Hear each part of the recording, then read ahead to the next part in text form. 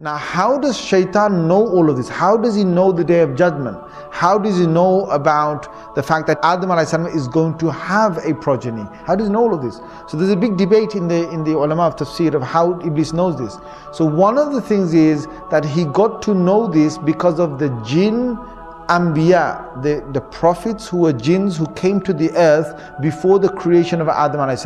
Either he knew from what they had said, because obviously prophets, Allah reveals to the prophets the future sometimes. So either he knew from there, or there is some weak narrations to suggest that Allah Azza wa Jal had given some of that knowledge onto the greatest of angels of what would come about in the future.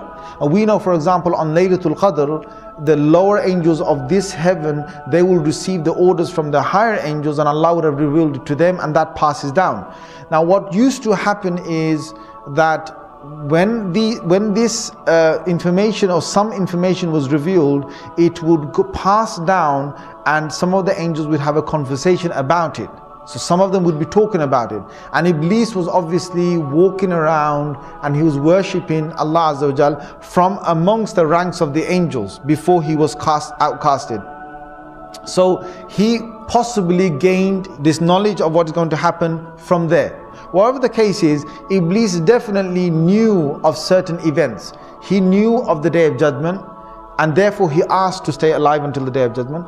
He also now knew that Adam a.s. was going to have a progeny. And he also knew that Adam a.s. would most probably be sent from this Jannah onto the dunya, onto the earth. So now, having this knowledge, his jealousy and his arrogance made him say that, "Oh Allah, I am going to lead his progeny towards hellfire." Now, in Surah Al-A'raf, what Iblis says is that he'll come from different angles. So he says, "Min bayni aydihim," I'm going to come from in front of them. "Wa min khalfihim," I'm going to come from behind them. "Wa an aymanihim," I'm going to come from their right side.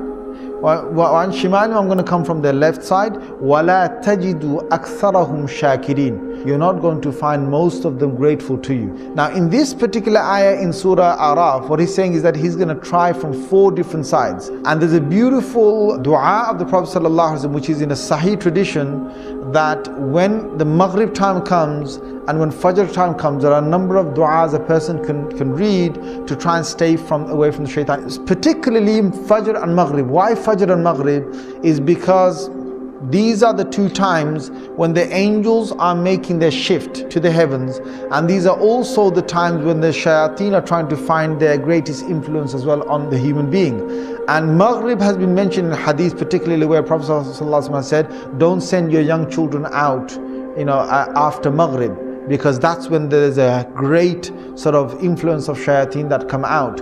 And the other heavy influence they have is the time of Fajr. So Rasulullah ﷺ has told us many du'as, many du'as. And one of the du'as is, if you can say this, Allahumma hfadhni, oh Allah, protect me, min bayni yadayya, from in front of me, wa min khalfi, from behind me, wa an yamini, from my right side, wa an shimali, from my left side, wa min fawqi, from above me, wa a'udhu bi'azamatika an ughtala min tahti, and I seek protection in the greatness of your majestic qualities from the fact that I may be taken over from beneath.